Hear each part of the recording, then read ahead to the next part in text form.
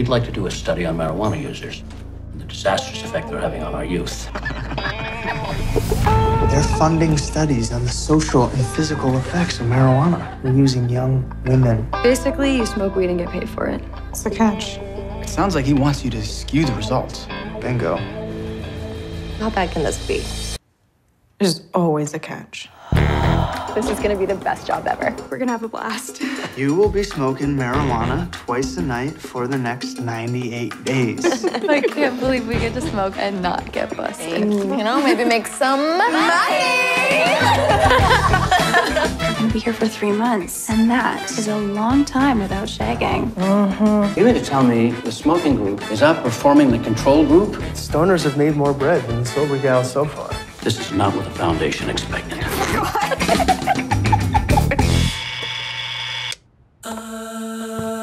Are amping up their THC levels on a nightly basis. There's definitely some side effects. I assume that'll be included in your report.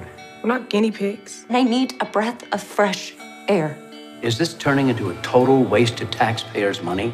Many of these girls have emotional baggage, and the cannabis seems to have further exacerbated this. Then tell them to stop. These women know what they signed up for. We need a break. This is a groundbreaking social study, and we have a long ways to go. What, you're on strike now? If we all quit, you lose everything.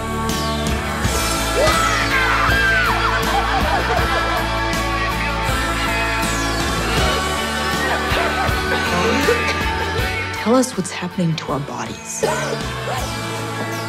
And we deserve answers.